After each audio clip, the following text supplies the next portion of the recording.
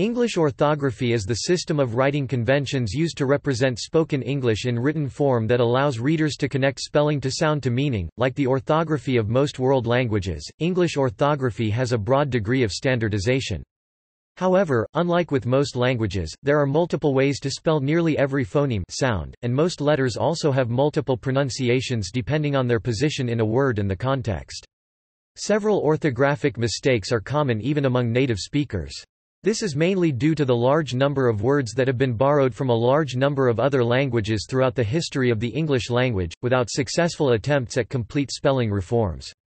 Most of the spelling conventions in modern English were derived from the phonetic spelling of a variety of Middle English, and generally do not reflect the sound changes that have occurred since the late 15th century, such as the Great Vowel Shift. Despite the various English dialects spoken from country to country and within different regions of the same country, there are only slight regional variations in English orthography, the two most recognized variations being British and American spelling, and its overall uniformity helps facilitate international communication. On the other hand, it also adds to the discrepancy between the way English is written and spoken in any given location.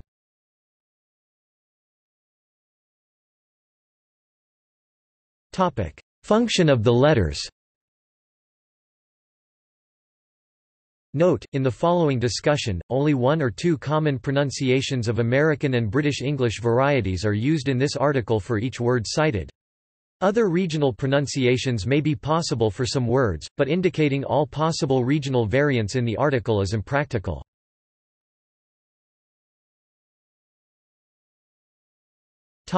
Phonemic representation. Letters in English orthography usually represent a particular sound phoneme. For example, the word cat consists of three letters C, A, and T, in which C represents the sound K, A the sound A, and T the sound T. Sequences of letters may perform this role as well as single letters. Thus, in the word ship pronounced P, the digraph shish two letters represents the sound.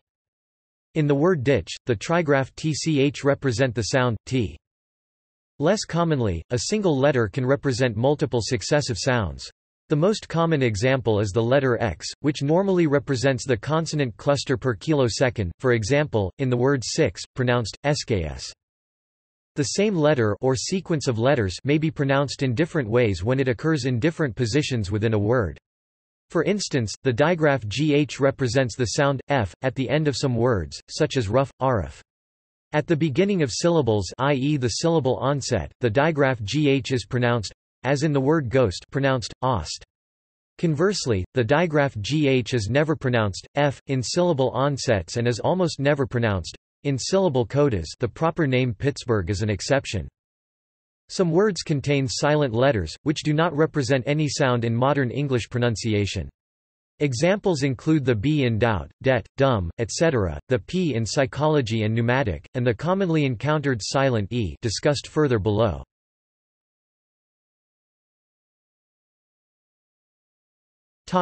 Word origin. Another type of spelling characteristic is related to word origin. For example, when representing a vowel, the letter y represents the sound in some words borrowed from Greek, reflecting an original upsilon, whereas the letter usually representing this sound in non-Greek words is the letter I. Thus, the word myth is of Greek origin, while pith is a Germanic word. Other examples include ph pronounced f, which is usually spelt f, and ch pronounced k, which is usually spelt c or k. The use of these spellings for these sounds often mark words that have been borrowed from Greek. Some researchers, such as Brengelman 1970, have suggested that, in addition to this marking of word origin, these spellings indicate a more formal level of style or register in a given text, although Rollings 2004 finds this point to be exaggerated as there would be many exceptions where a word with one of these spellings, such as ph for, f, like telephone, could occur in an informal text.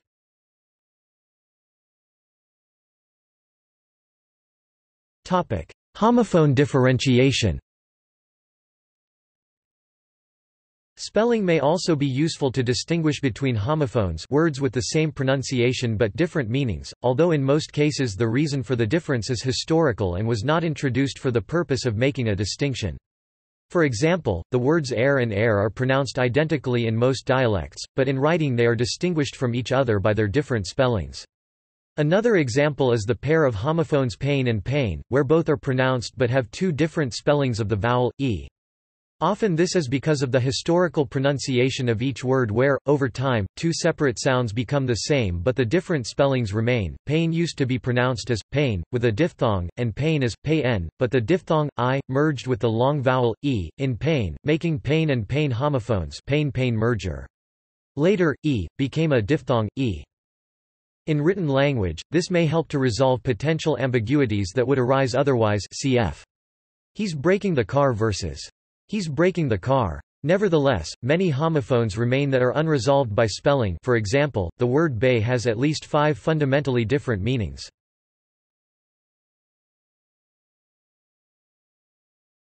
Topic: Marking sound changes in other letters. Some letters in English provide information about the pronunciation of other letters in the word. Rawlings 2004 uses the term markers for such letters. Letters may mark different types of information. For instance, the letter E in the word cottage indicates that the preceding G is pronounced D, rather than the more common value of G in word final position as the sound, such as in tag. The letter E also often marks an altered pronunciation of a preceding vowel. In the pair ban and bane, the of ban has the value a, whereas the of bane is marked by the e as having the value e. In this context, the e is not pronounced, and is referred to as silent e. A single letter may even fill multiple pronunciation marking roles simultaneously. For example, in the word wage, the e marks not only the change of the a from a to e, but also of the g from to d. Doubled consonants usually indicate that the preceding vowel is pronounced short. For example, the doubled t in latter indicates that the a is pronounced a, while the single t of later gives e. Doubled consonants only indicate any lengthening or gemination of the consonant sound itself when they come from different morphemes, as with the nn in unnatural. Un plus natural.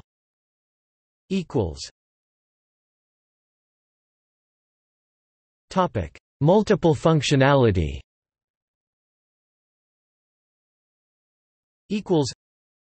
A given letter or letters may have dual functions.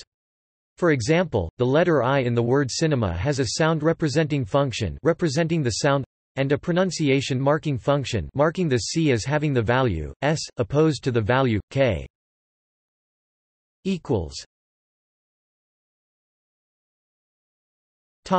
Underlying representation.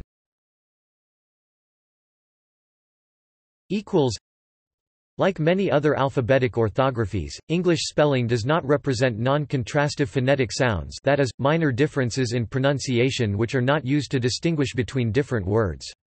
Although the letter T is pronounced by some speakers with aspiration T at the beginning of words, this is never indicated in the spelling, and, indeed, this phonetic detail is probably not noticeable to the average native speaker not trained in phonetics.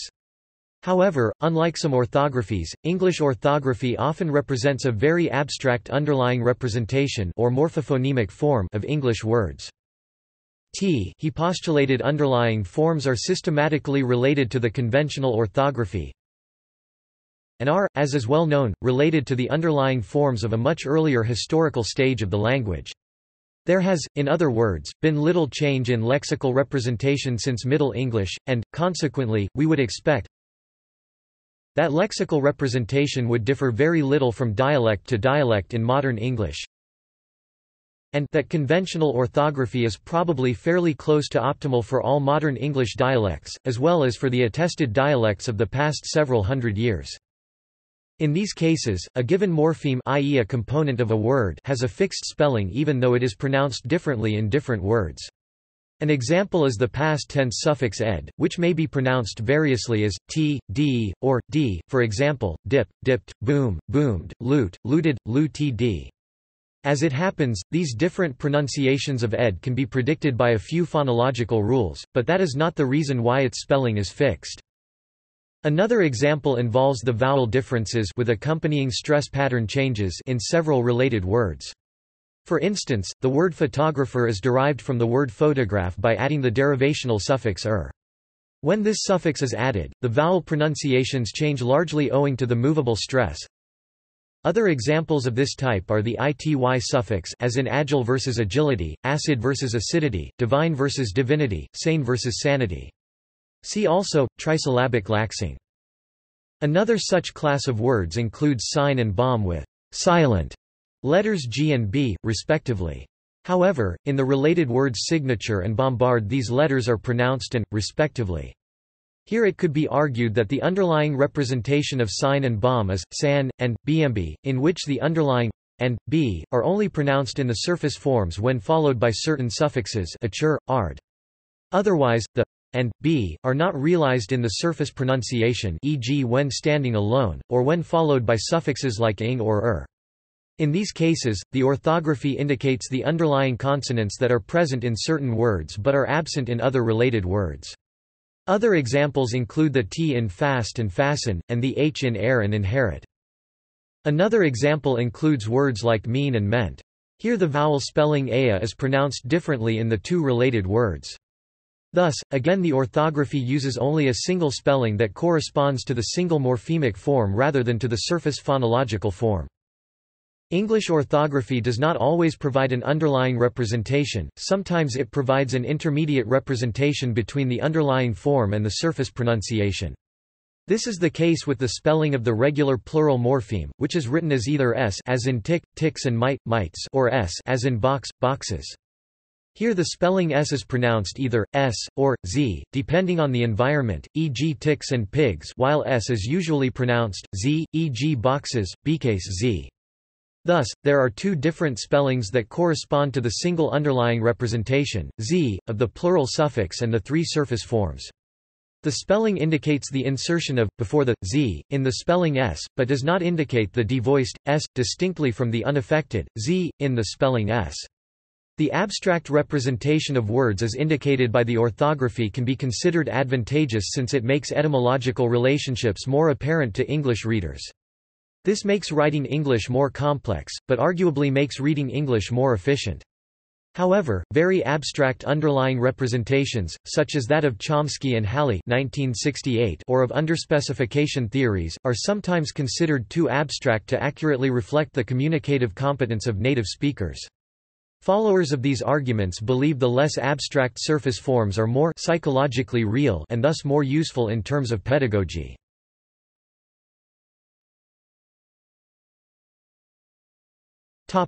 Diacritics. English has some words that can be written with accent marks. These words have mostly been imported from other languages, usually French. As imported words become increasingly naturalized, there is an increasing tendency to omit the accent marks, even in formal writing. For example, words such as roll and hotel were first seen with accents when they were borrowed into English, but now the accent is almost never used. The words were originally considered foreign, and some people considered that English alternatives were preferable, but today their foreign origin is largely forgotten. Words most likely to retain the accent are those atypical of English morphology and therefore still perceived as slightly foreign. For example, café and pâté both have a pronounced final e, which would otherwise be silent under the normal English pronunciation rules. However, café is now sometimes facetiously pronounced calf, while in pâté, the acute accent is helpful to distinguish it from pate.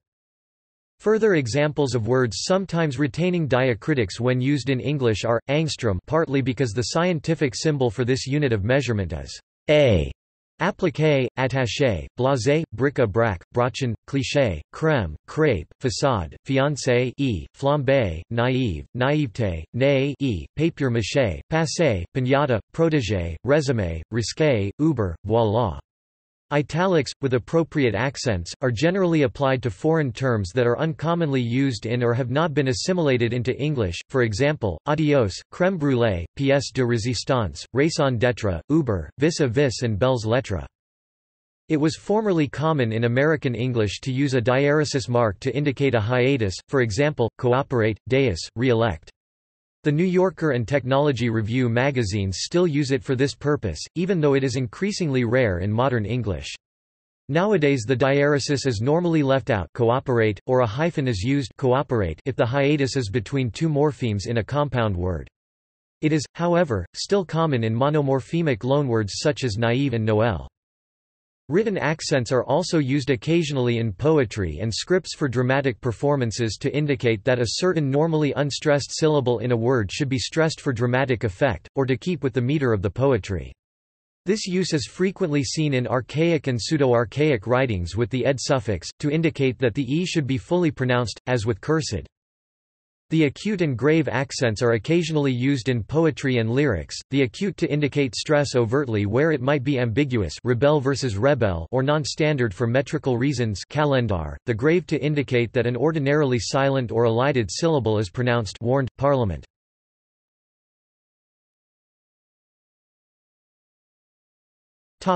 Ligatures. In certain older texts, typically British, the use of the ligatures a and o is common in words such as archaeology, diarrhea, and encyclopedia. Such words have Latin or Greek origin.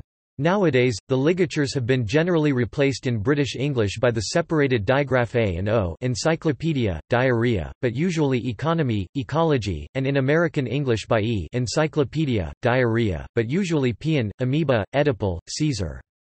In some cases, usage may vary, for instance, both encyclopedia and encyclopedia are current in the UK.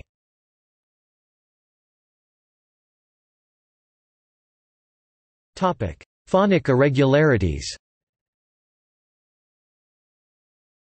Partly because English has never had any official regulating authority for spelling, such as the Spanish Real Academia Española, the French Académie Française, and the German Rat für deutsche Rechtschreibung, English spelling, compared to many other languages, is quite irregular and complex. Although French, among other languages, presents a similar degree of difficulty when encoding writing, English is more difficult when decoding reading, as there are clearly many more possible pronunciations of a group of letters. For example, in French, the u sound as in food, but short, can be spelled o, ous, out, or aux, o, noose, tout, shoe, but the pronunciation of each of those sequences is always the same. In English, the u sound can be spelled in up to 18 different ways. See the sound to spelling correspondences section below, including oo, u, ooey, u, o, ow, and eu, food, truth, fruit, blues, to, shoe, group, through, grew, but all of these have other pronunciations as well, e.g. as in flood, trust, build, bluest, go, ho, grout, rough, so. The spelling to sound correspondences section below presents a summary of pronunciation variations. Thus, in unfamiliar words and proper nouns the pronunciation of some sequences, ough being the prime example, is unpredictable to even educated native English speakers.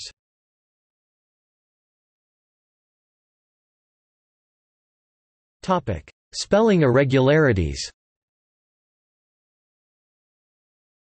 Attempts to regularize or reform the spelling of English have usually failed.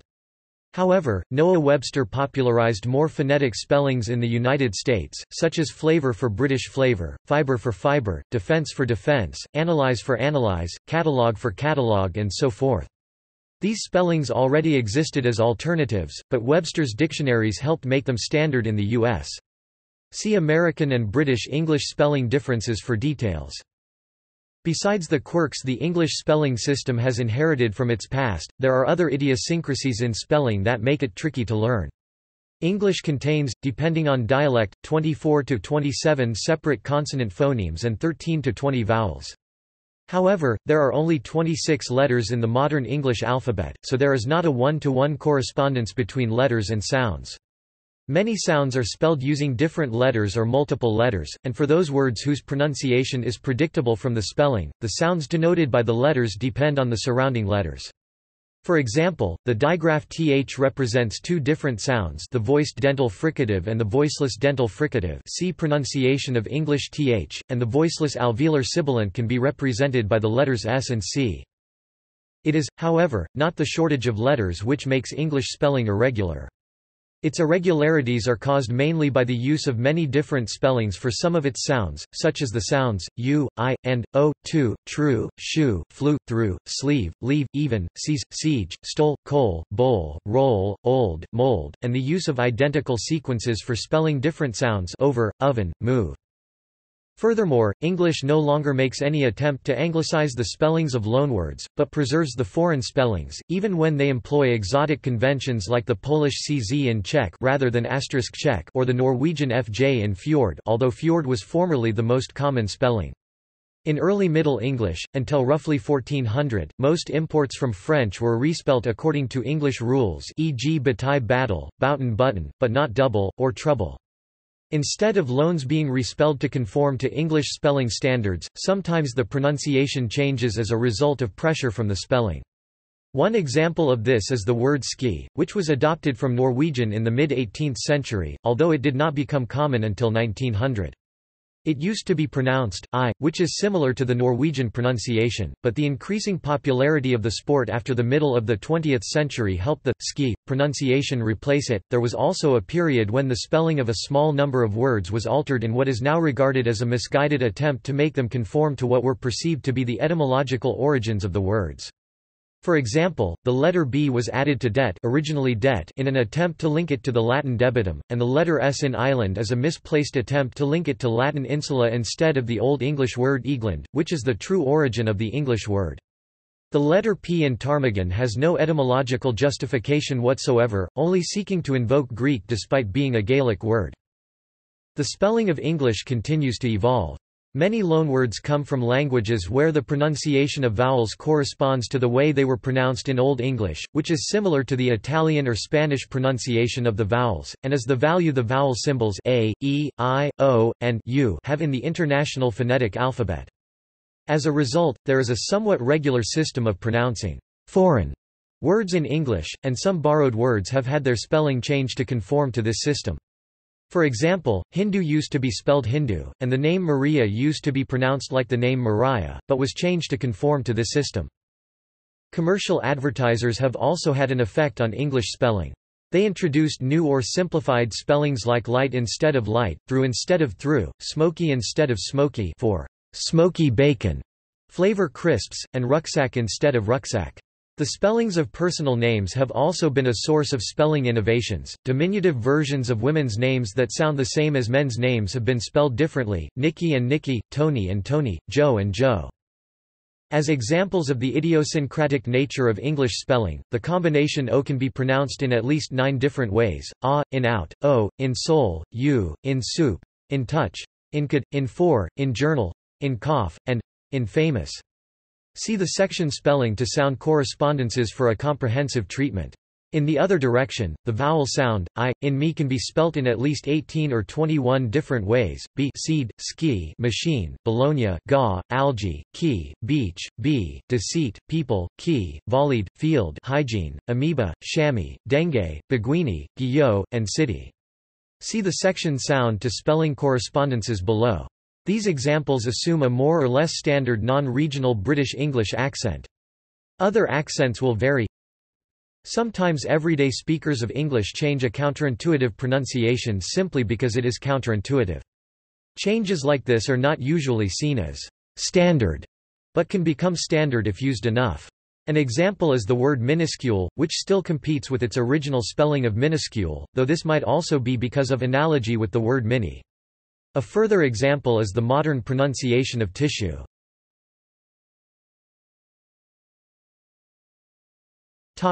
History. Inconsistencies and irregularities in English pronunciation and spelling have gradually increased in number throughout the history of the English language. There are a number of contributing factors. First, gradual changes in pronunciation, such as the Great Vowel Shift, account for a tremendous number of irregularities.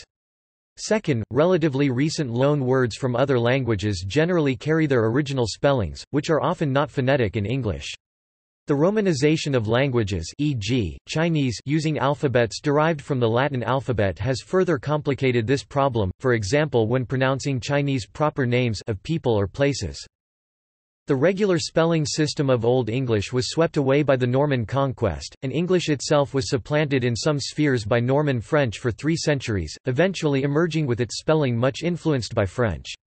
English had also borrowed large numbers of words from French, which naturally kept their French spellings as there was no reason or mechanism to change them.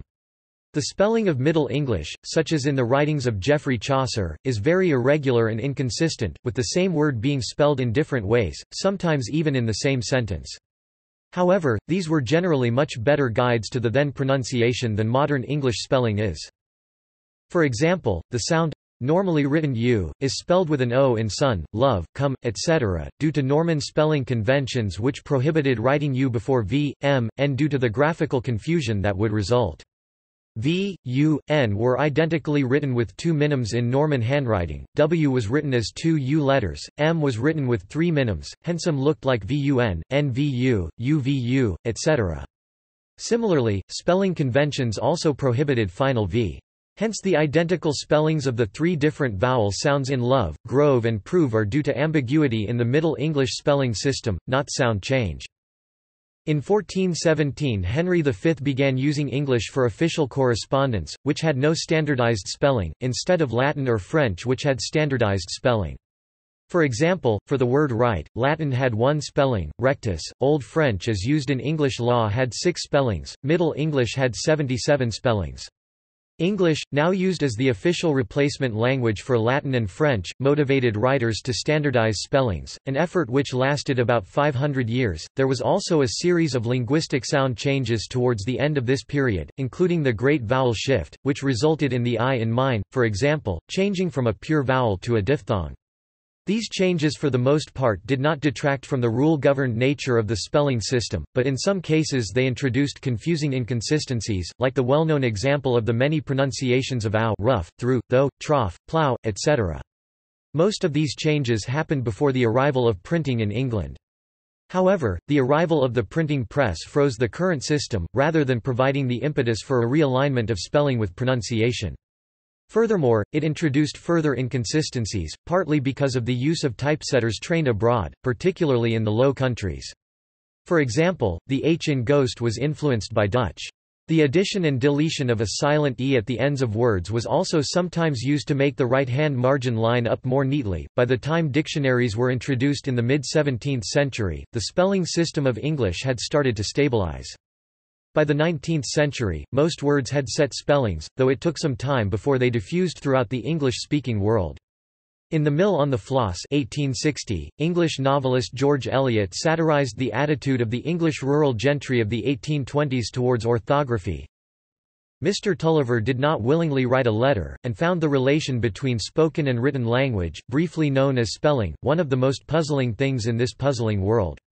Nevertheless, like all fervid writing, the task was done in less time than usual, and if the spelling differed from Mrs. Glegg's, why, she belonged, like himself, to a generation with whom spelling was a matter of private judgment. The modern English spelling system, with its national variants, spread together with the expansion of public education later in the 19th century.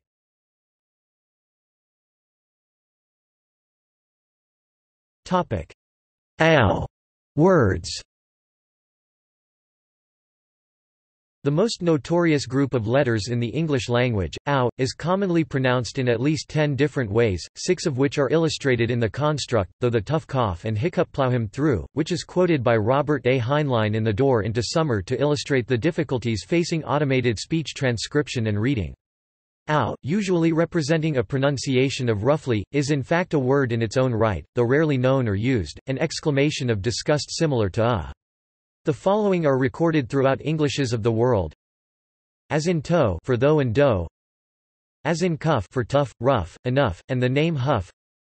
As in off for trough, cough, and goff. As in blue for through. As in caught for thought, sought, not, brought, etc. As in comma for thorough, burrow, and names ending in burrow. However, American English pronounces this as in cow, as in bow, sow, drought, plow in North America, dowdy, and the names slough and dowtithe following pronunciations are found in uncommon single words. Huff, more commonly spelt hawk, now. Hiccup, a now uncommon variant of hiccup, as in up, unique. Lock, with a velar fricative like the ch in lock, of which lock is an anglicized spelling. The place name Loughborough uses 2 different pronunciations of ough. The first ough has the sound as in cuff and the second rhymes with thorough.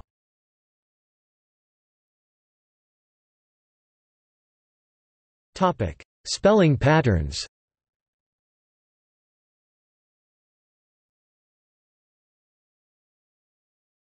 Topic: Spelling to sound correspondences.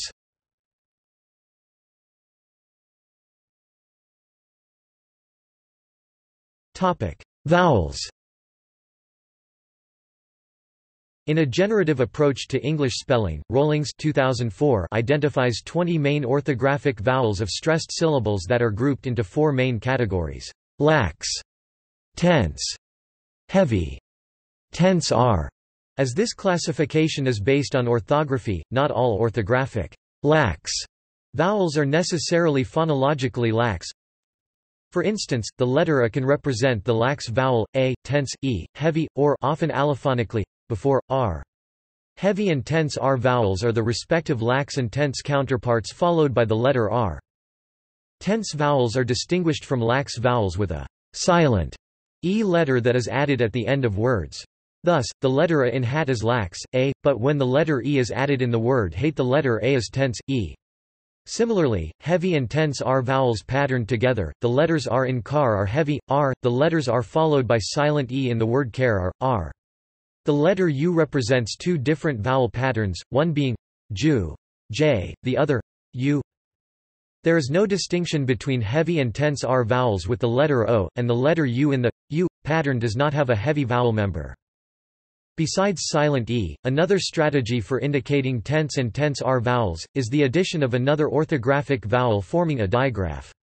In this case, the first vowel is usually the main vowel while the second vowel is the marking vowel. For example, the word man has a laxa pronounced A, but with the addition of I as the digraph I in the word main the A is marked as tense and pronounced E.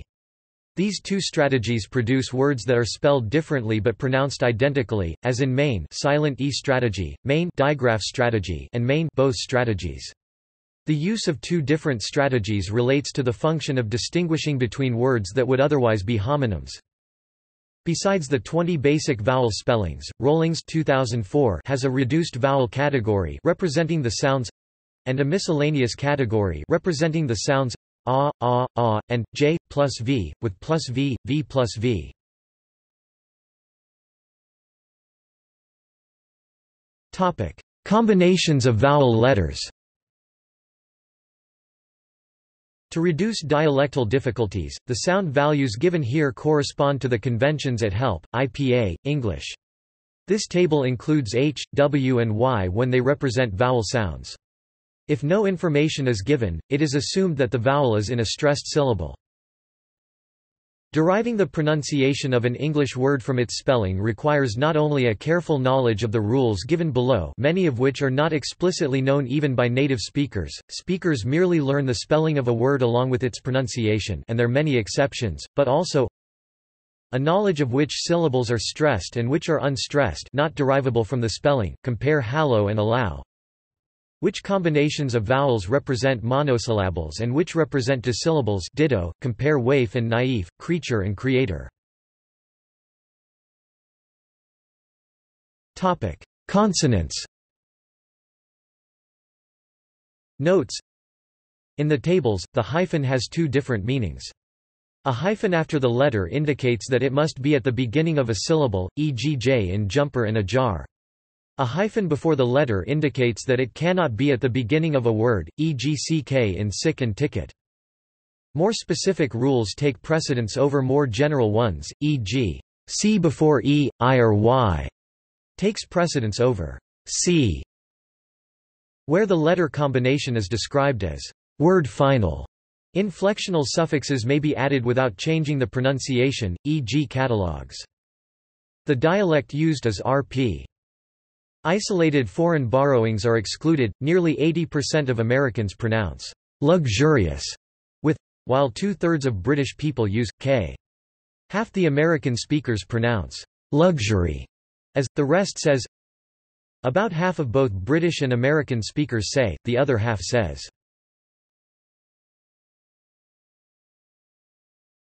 Topic: Combinations of vowel letters and r.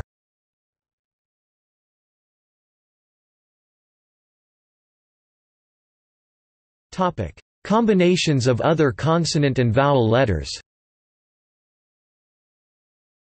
Asterisk according to the Longman Pronunciation Dictionary, 75% of Americans pronounce almond as, where Ga distinguishes between, and, in the letter combination ong, rp only has the vowel.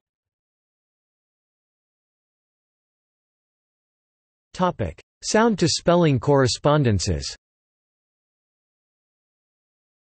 The following table shows for each sound the various spelling patterns used to denote it, starting with the prototypical patterns followed by others in alphabetical order.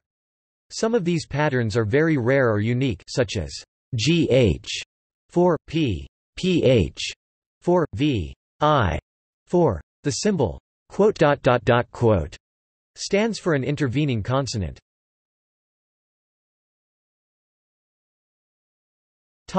Consonants. In order of the IPA consonant tables. Asterisk in 2008, 61% of British people pronounced diphthong as, though phoneticians prefer, asterisk in 2008, 20% of Americans pronounced thespian as, the majority of British people, and the great majority of younger ones, pronounce crescent as. In 2008, 64% of Americans and 39% of British people pronounce February as, the majority of Americans, and the great majority of younger ones, pronounce congratulate as.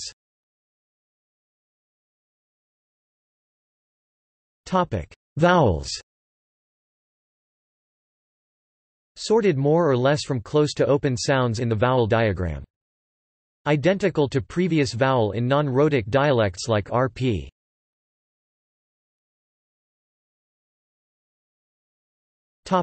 See also: